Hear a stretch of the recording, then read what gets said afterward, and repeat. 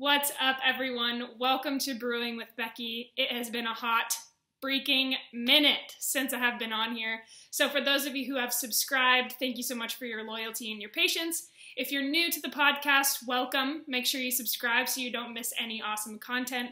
I'm hoping to have lots of episodes come out here in the next short while, as well as hopefully a new vlog soon. So if you haven't subscribed to my YouTube channel, it's called Being Beckie. Make sure you jump over to YouTube and subscribe to that as well so you don't miss any of the awesome content, including today's episode with my good friend, good longtime friend, and just amazing person. Lindsey Horan will be joining us today.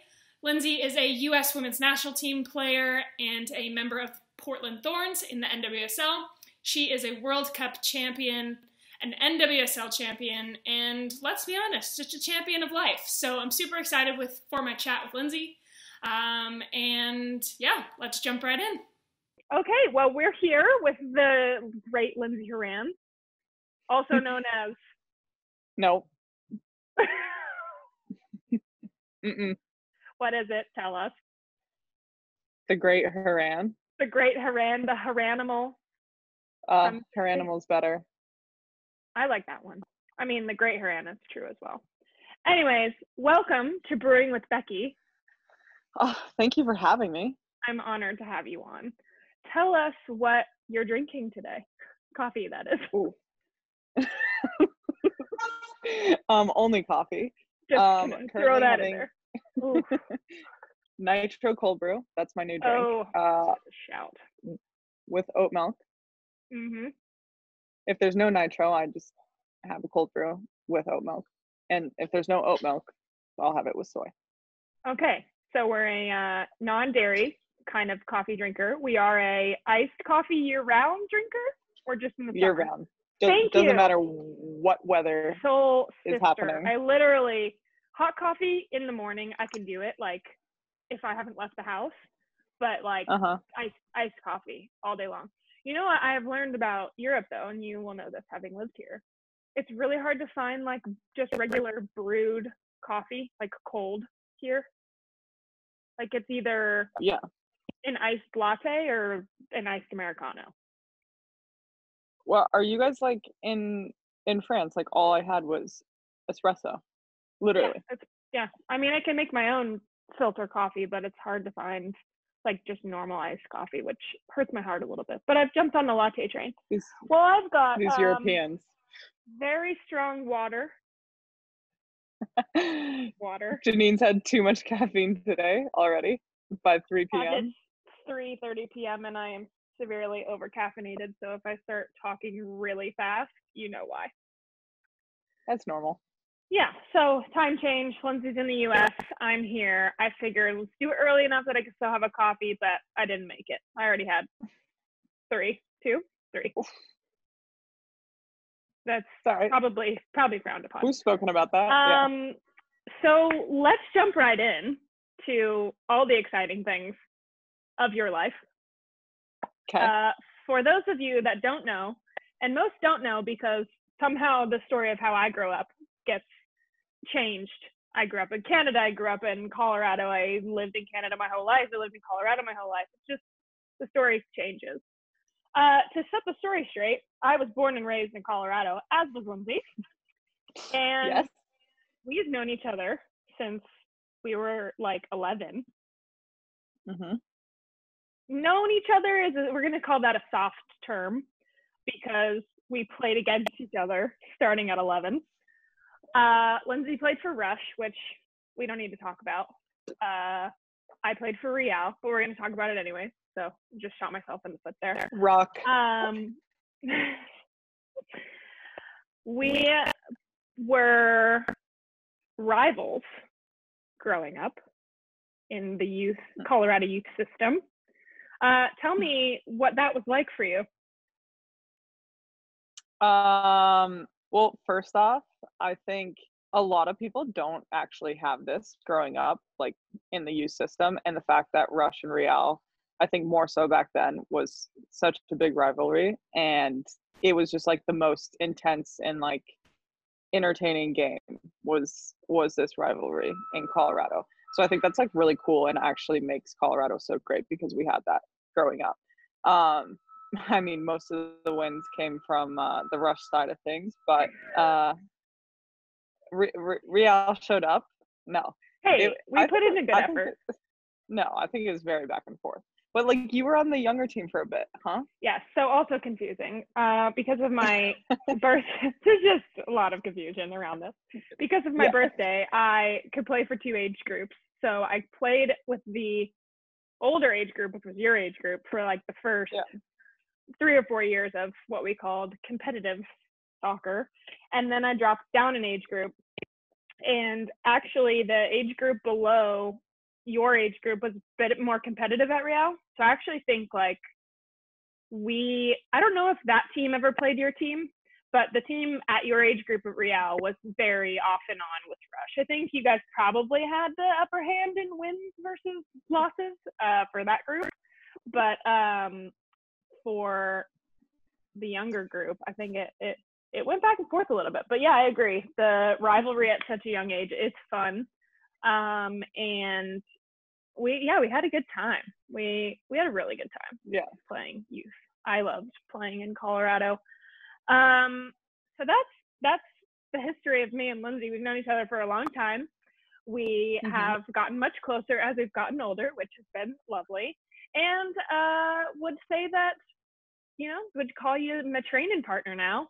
We went hard at it in quarantine training partner. Quarantine, which we will touch on later in this conversation. But oh God, the good, the bad, and the ugly.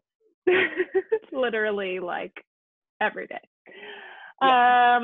So you obviously have had an interesting path to where you are now, from a experience standpoint, which is a lot different than how a lot of Americans experience getting to the pros or getting to the national team.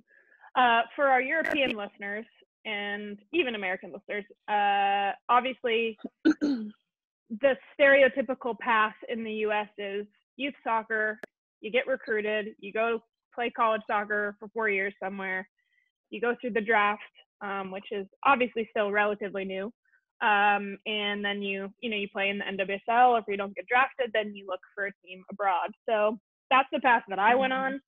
It's a path that most current pros coming from America went on, but you had a different experience. So you were committed to play at North Carolina, if I'm correct.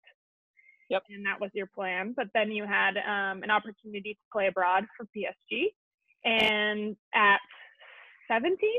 Was it 17 or 16? 17 was when I went and did a trial with Lyon, and then 18 was when I went with PSG. Okay, so still incredibly young. Goes over to Europe, and did you even know really what to expect? No. I said, no, not at all. I obviously was just like, I know I'm going to be put into a completely different culture, but at that time I was so young and naive.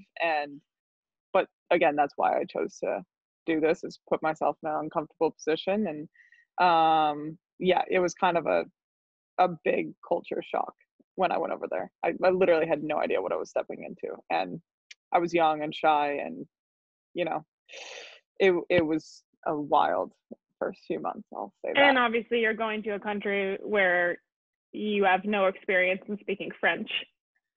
No. So different, not at all. Language creates some issues. So when you finally decided that PSG was the place and you got there, culture shock, everything, what was that experience in whole like for you? I would say the first 3 to 4 months was pretty brutal. I think the most happy I was on the field, playing, and mostly because I had no idea what the coaches were saying to me because I didn't speak French, so it could have been even more brutal and I just didn't know. But outside the training center, it was miserable. I was homesick, and I just didn't really I had no desire to go out and do anything or explore, or didn't really know anyone on the team. And I was living with Anika Kron at the time, this German international who most people should know.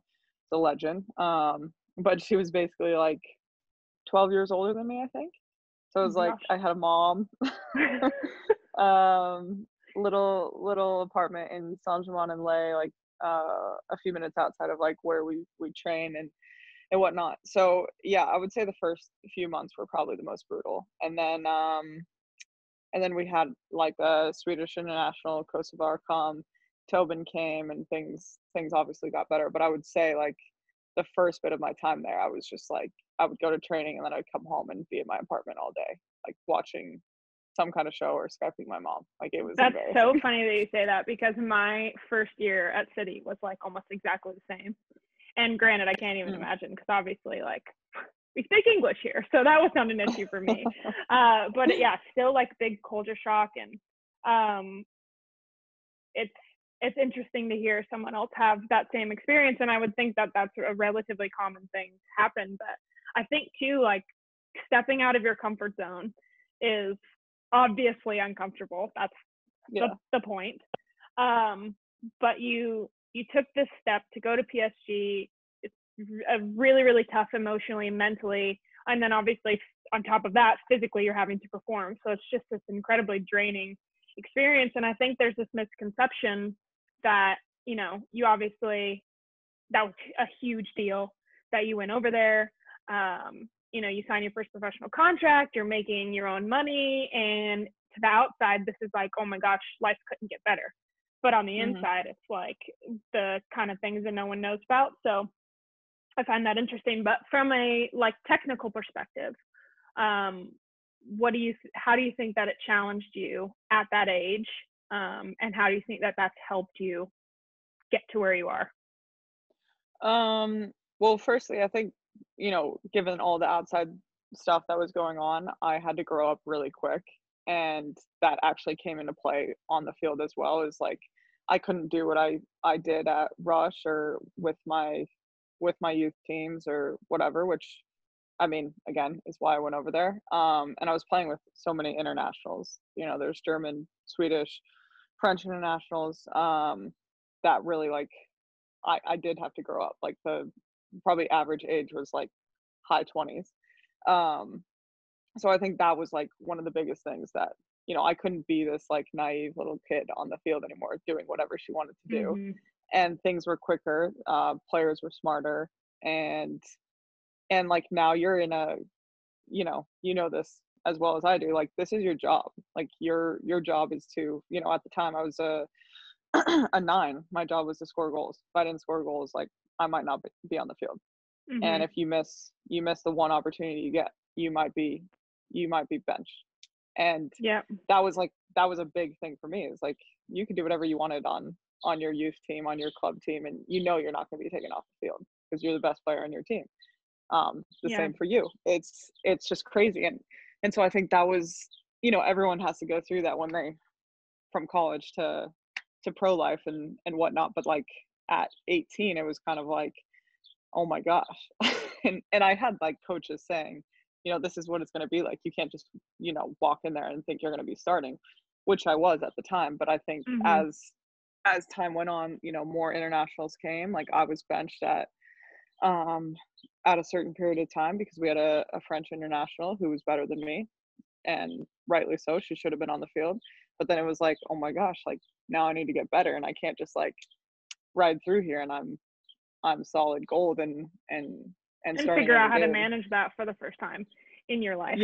On top of everything else. That's so hard. And I think for so many people, for me included, like my college experience was that transition that you didn't have.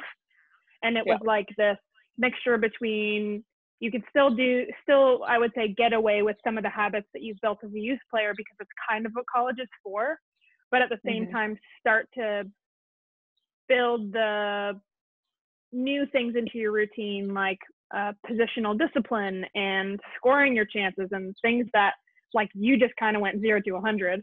And for a lot of people, they have that transitional period. And I remember when you left and how obviously in Colorado, especially, that was the conversation. Like, did she make the right decision? Should she have not gone to college? Obviously there were people on both sides of the opinion, But obviously, like, we've seen Mal do the same thing, skip college soccer. And for both of you, it's given you this, what I would assume, a quicker path to the national team. Mhm. And I think that that's so important for young players to see. And not that, because for someone like me, I mean, coming from me, I needed college soccer. Like, I needed that. It was Right. pivotal for me to grow. I wasn't ready to go pro as a 17-year-old coming out of high school, but for you and Mal, like, you're different parts of your soccer journey.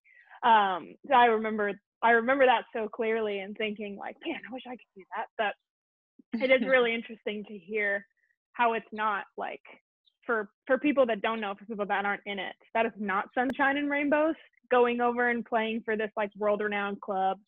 That it's actually, a lot of times, and for you and me, harder the majority of the time than it is, like, enjoyable and easier. Oh, for sure. So you play at PSG. How long were you at PSG? I was there 3.5 years. Okay, so you play the 3.5 years at PSG. It obviously gets better. You get to play with Tobin, which is really cool. You guys, you're really successful there. And then what made you decide to come home?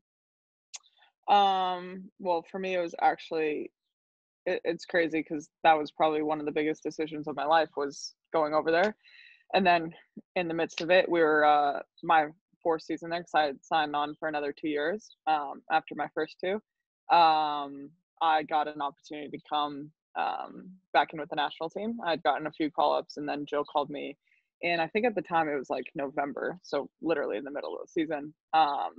And I went out and played and blah, blah, blah. And I had a meeting with Jill at the end of the camp saying, like, I need you in the US if you're, like, going to be considered for the Olympics. This was pre-Olympic qualifying, and qualifying was in January. And I was just like, what am I going to do? I'm not one to break a contract, like, Yep. And I signed on for 2 years, like, that's what I want to give. And especially at the time, like, I was starting, and I think I had a bigger role on the team, and we were flying, like, we were in round of 16 in Champions League, and the team living was, like, the dream so, of a European footballer. yeah, like, it's so hard.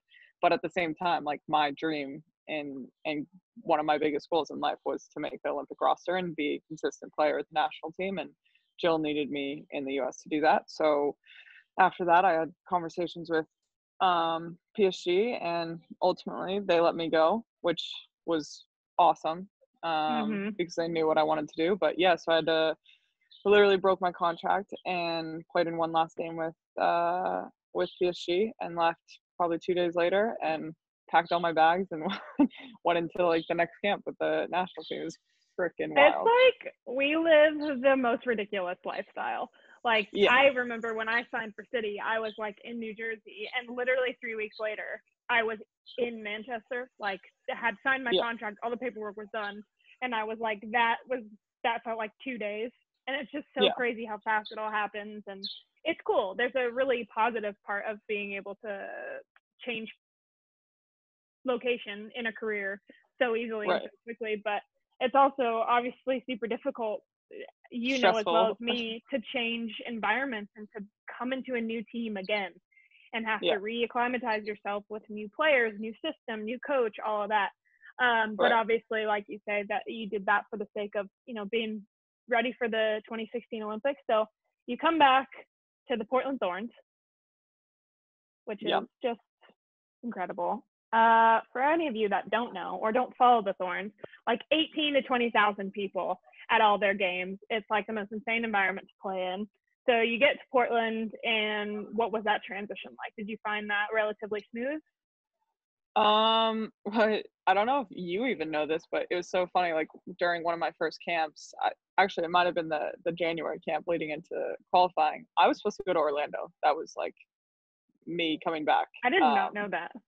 Yeah, so I was going to Orlando, and I was a little, like, weary about it because I'm just, like, not a big Florida person in general. And I was on the bus, like, after one of our trainings, and I got my rights, like, got traded to Portland. Oh my gosh, it's like, I literally, freaking crazy how it happens like that. It's just like, yeah. Now I'm going to the other side of the country. Yeah, it was like a three-way trade. It was like me, Sonnet, and Kling for Alex, and Alex went to Orlando. And she was at the Thorns. Man, that feels like forever ago. Yeah, but so went into the Thornies, and obviously it was the best thing ever. Oh my gosh, she's been there since. Imagine if you had gone to Orlando. Oh my gosh. What could have been? We don't need to talk about that.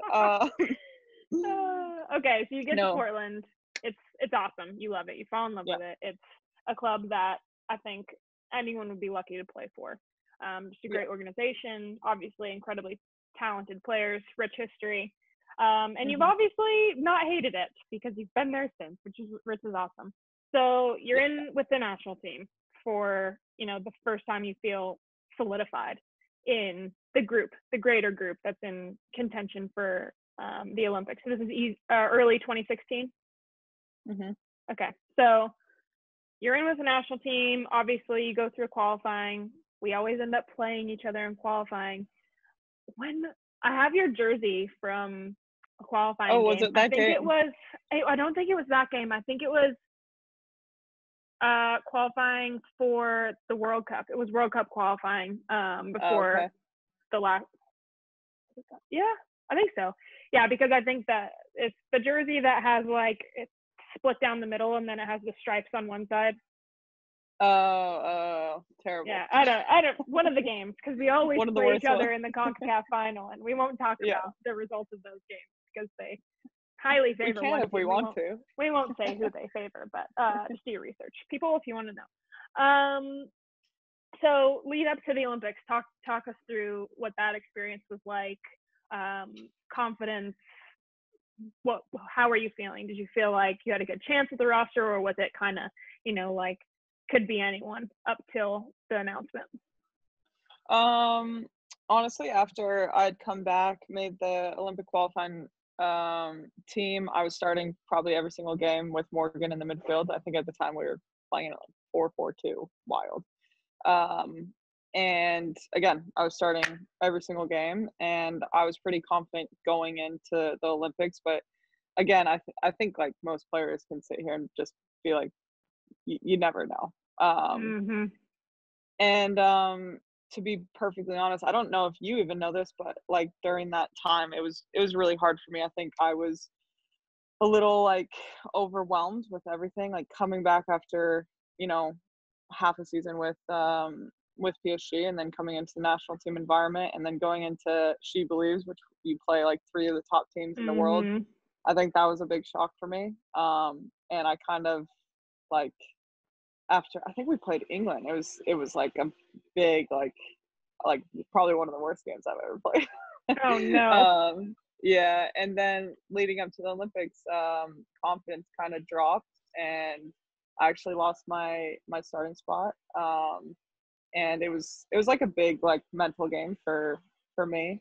So that was like a big learning lesson, because going into the Olympics, I didn't play as much as I wanted to. I probably only started one game, and we ended up losing in the quarterfinal, which was horrible. But yeah, just obviously not the experience we wanted, or I wanted, and my goodness, we were in frickin' Brazil. That was that tournament was wild. That tournament was crazy. Yeah. And if I remember correctly, you guys had to do the like super long travel from like south all the way up to like the jungle, which was like a 5-hour flight. Like I just can't even believe that they did that. We got pretty lucky. I think we ended up playing 4 games in the same place, which was awesome. But yeah, so the Olympics didn't go how you guys wanted. I think like hearing some of your teammates talk about that, and just kind of obviously like being there and seeing you guys get knocked out a lot sooner than I think everyone had expected. It's incredibly difficult to win a World Cup in 2015 and then turn around and have a strong world performance at the Olympics. And I think obviously that's now presented itself again. And, fingers crossed that everything comes to fruition and the games can happen next summer. But it'll be really interesting to see how the team performs there. But obviously disappointment at the 2016 Olympics, and then there's a little bit of downtime for world events. And then, fast forward all the way to the World Cup and preparation for the World Cup. We see each other again in the World Cup qualifying championship game.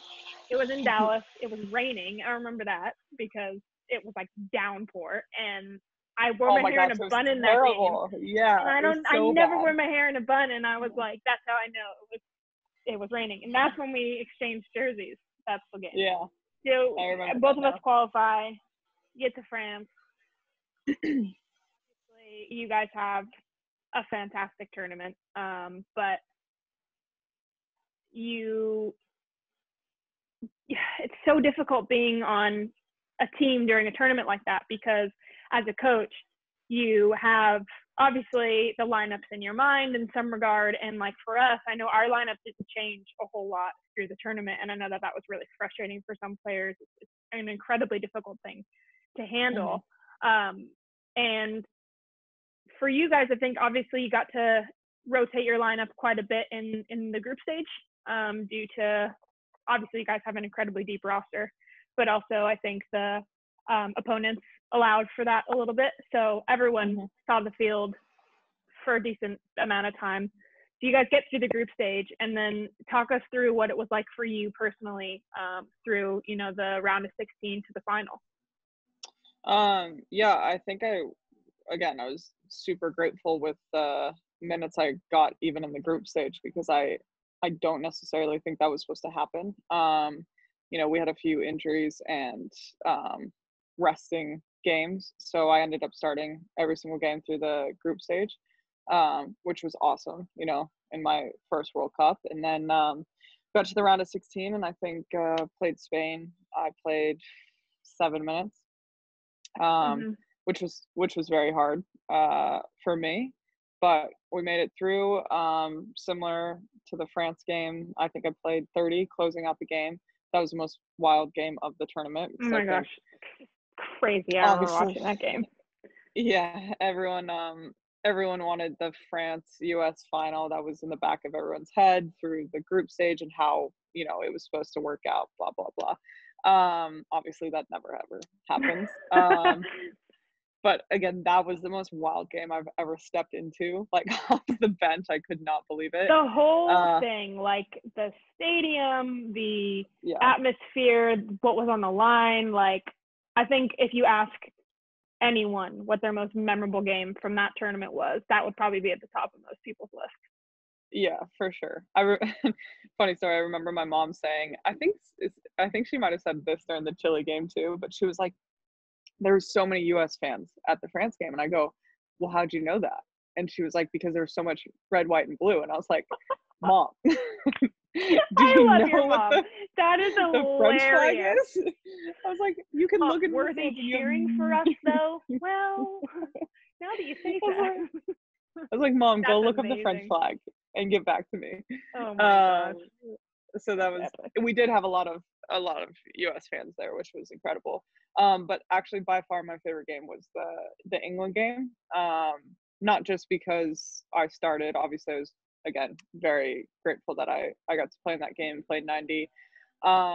It was just like, one of those games that had absolutely everything in it. There was a PK, there was a PK save, there was incredible goals. Liz played one of the games of her life. I had an assist to Alex, which I love such a giving sick assists. goal.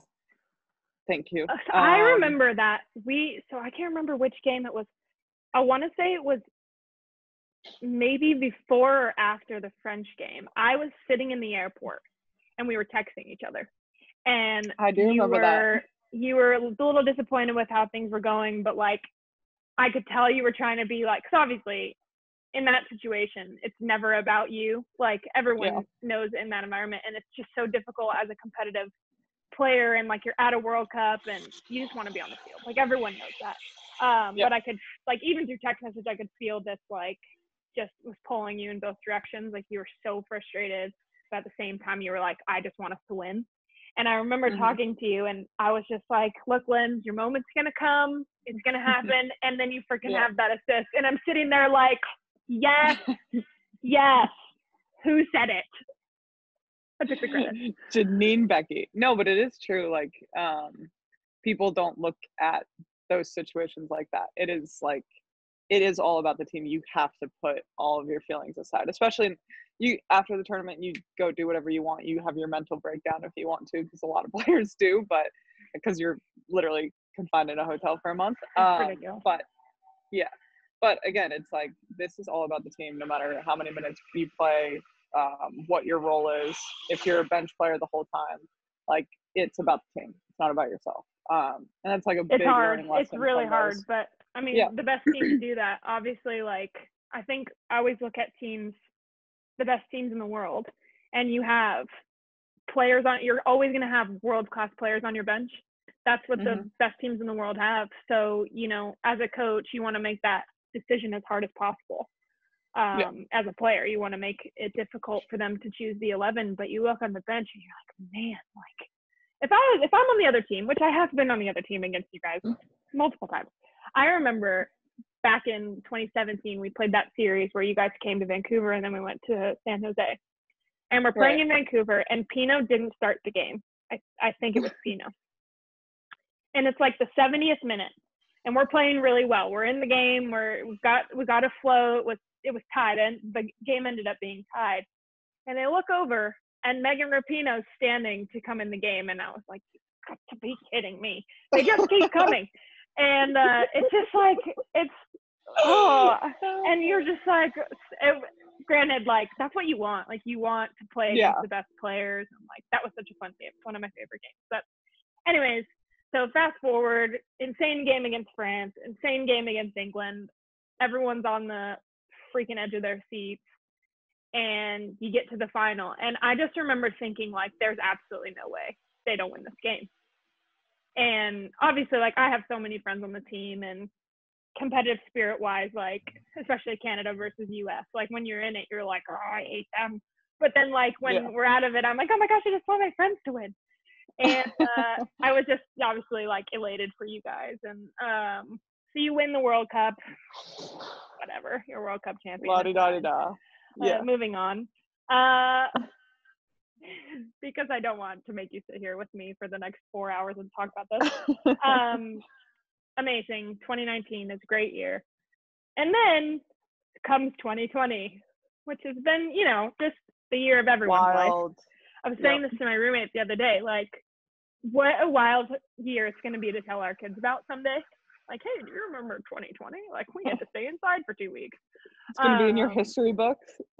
Ridiculous. But anyway, so 2020 comes. You are preparing for the NWSL season. Preseason starts in normally March, April-ish.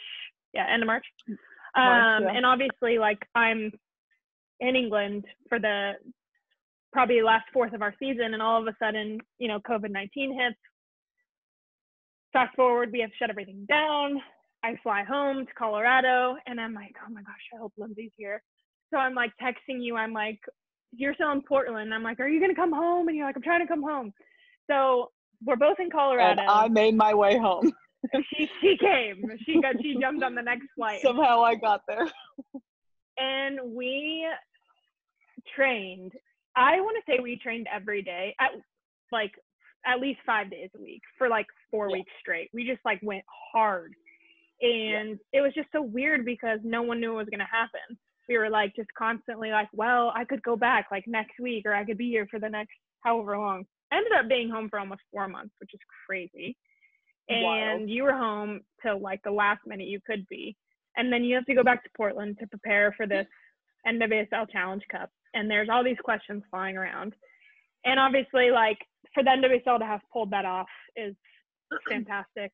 I mean, from the outside, obviously, to be the first. Let me just re-say that again. The first, because there seems to be some kind of confusion that you guys were not. What's the problem here? How do we not know? I don't know. I just remember. Actually, this is funny. I was sitting on the couch watching your first game. And I was just like so excited to watch live sports again. And I was actually messaging Sam Kerr. And I was like, are you watching this game? And I'm like, do you miss the league? And she's like, yes, I miss the league. And we're just like reminiscing about the NWSL and talking about how cool it was that you guys are playing. Yeah. So tell me what it was like in the bubble, because you obviously, as the outsiders, we see what we get to see, but you literally like couldn't leave the hotel, right? Right. And I'm gonna rewind real quick and just talk about me and Janine's time. And one day, that I think there was at least like 3 days each for each of us. This is very important, where we actually lost our marbles. And I, I don't know what happened, but there was days we would just come out and be like, why in the heck are we trading? Because What is going on? We literally were going every single day. And like me and Janine would be out there for like at least an hour to an hour and a half doing so many like, finishing drills. Like Colorado weather during that period too. Oh, like one day it was like 10 degrees and then the next day it's like 70 degrees. I'm like, what do I wear today? Oh, I remember the first time we did 15-15s and I thought that I was actually gonna die at altitude. I was like, this is gonna be a really long time, isn't it? Yeah. We were psychos. My favorite was when I was like, oh, I'm gonna do the suicide mile, and I think you were leaving, and you had a meeting or something, and I was like, no, like, I'm gonna good luck, Liz. I got this. And for anyone that doesn't know the suicide mile, it's stupid. It's just too much running. And I made it to maybe the second line, and I'm like, not today. It's not happening. Me. I get home. I was like 10 minutes in the field. I have a text from Lindsey. She's like, I left. I couldn't do it. I was like, wow, it's fine. We actually had like a really, really good time. I'm going to remember that as like one of my most cherished times. You don't get that kind of training ever. Like, no, we never get to train together. No. So and it was when I tell you, lovely. If anyone, we have a saying now, it's called #bangersonly. And there was really some days where it was bangers only. Do you remember that day? There was one day that I went 6 for 6 on the benders. And there was one day where you went like 6 for 6 on the left and then like 5 for 6 on the right. And man, it was a day for those moments. And then there were other days where we didn't look like we were athletes. So there's this big hill behind the goal we're shooting at, and the hill goes up to another pitch. And we had to start punishing ourselves for hitting the balls up on the other field, because running up and down that hill was like a death sentence. Actually, you know what? I'm actually really surprised that neither of us fell down that. The best part of that. We're really lucky that we didn't fall. I'm very surprised by that. You know, it was the best thing to hear during that. Linz, I'll get him this time. I got him. And then, thank God. There's like, I don't know why there's not more like fences around that. Hopefully at some point they do put like fences, although typical Real. Hey, you were on the field, so we had a field thanks to Real.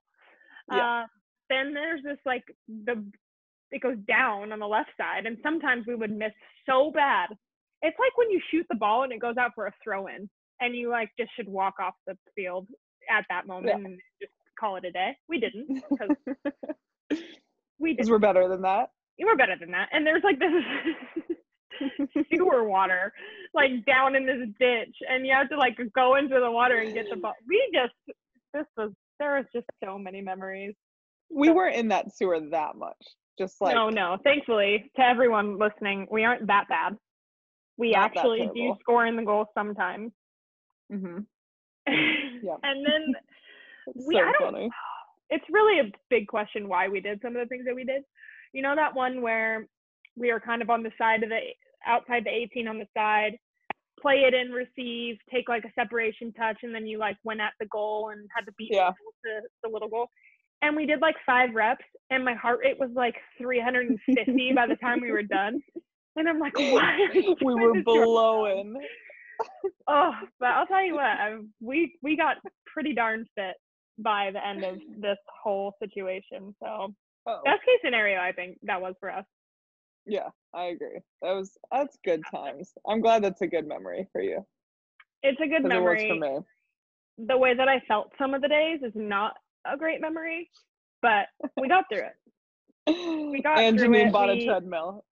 I bought a treadmill, which is now broken, by the way. No way. It broke. My mom's trying to fix it. It's fine. As long as she gets it fixed by the winter, then we're solid. I'm just trying to help my mom out, keep her fit. Mm-hmm. So sad day comes. I have to leave. You leave shortly after. Yeah. And you go to Portland, and soon you guys get back into training. All these new rules. Your mask is your new best friend. And then you fly to Utah. And we're back to not being able to leave the hotel. Although I saw you at a tech ball board, which is awesome. So I'm sure that was a good time. But best thing in my life. Talk us through it. Like, you have your own room. What do you do all day? Like, you guys had a coffee truck, which was awesome. Yeah. So, like, talk about it. What was it like? I'm going to be perfectly honest with you. I think, given the situation, we kind of set the tone for the tournament beforehand, and we were literally just like, we can go into this thing being so negative, complaining about any little thing that happens, or we can go into it and look at every bright side of what we're doing and how we are, and knowing that Portland is going to do the absolute most, because Portland is a very professional club and they want us to feel like we're at home, which they did. And I think we probably did have a better situation than most teams, but I can genuinely say, like, I had an amazing time. I think our team was like awesome during the whole tournament. Disregard some of the results, but we still made it to the semifinal. I think the worst part about it for me was me getting like a minor injury, like, so nothing off the field, or like, I really actually enjoyed myself. And yes, the tech ball table helped a little bit. I played against our trainer the whole time. No one else would play against me except Sink for a little bit when she wasn't tired. And Sink. we had a big lounge with like ping pong table. We had one of those, like, those little mini basketball hoop things. Oh gosh. Trick shots all day. Yeah. And yeah, you could go on walks like around, but you can't really like leave the vicinity, I mean, just the way that was all pulled off, and not a single positive test, like, just claps for the NWSL and all the teams, and pulling that off. And as a viewer of the tournament, it was so fun. I watched every game I could, although the night games I got really sad because they were like in the middle of the night, and it's good that we only had one. Yeah, I know. You guys the schedule worked out for me to watch the Portland Thorns a lot. That wasn't a positive. And I will have to say, obviously, sad that you guys lost, but we'll have to say I was quite happy that the Dash won something, and we're champions after so many years. And obviously, the Houston Dashes. So I'm slightly biased, but well done to the NWSL. Yeah, it'll be interesting moving forward what happens with the league, and obviously lots of exciting news about new teams, and all that nice jazz. So what now? Like, you're obviously at home, you're training. What's next? To be perfectly honest, not quite sure. I think he doesn't know. I think we are trying to do something in Portlandia, which can be exciting. I think, everyone's trying to figure out something. I think, especially for the NWSL, maybe an East Coast thing and a West Coast thing, and many regional tournaments, whatnot. But I think they're like still in the talks of like the logistics, but hoping to get more games out of the season. For the national team, we don't really know. I don't know if you guys even know. No. Yeah, it's still a bit of the waiting game, and I think during these like past 2 to 3 weeks, it's been a little rest for me, and mental break, which we don't often get. So I've really enjoyed myself. No. No. But yeah, I'm actually back to Portland on Friday, and yeah, I guess we're just gonna wait and see if that actually happens. And just give us a really quick update on my nephew. How's he doing? He is amazing. He misses you. Just so everyone knows, I'm talking about her dog. She doesn't have a kid.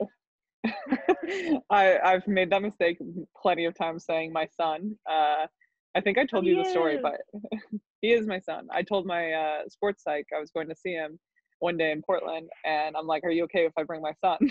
He's like, he didn't text me back for a little bit, and then he told me later on. He was like, "I literally had to go Google you because I've been working something with you're you." not telling me. Yeah, he was like, "I've worked with this Aww. girl for 3 months, and I didn't know she had a son." And I'm like, Ferguson, what a legend. Yeah, Ferguson's Just a doing little great. potato.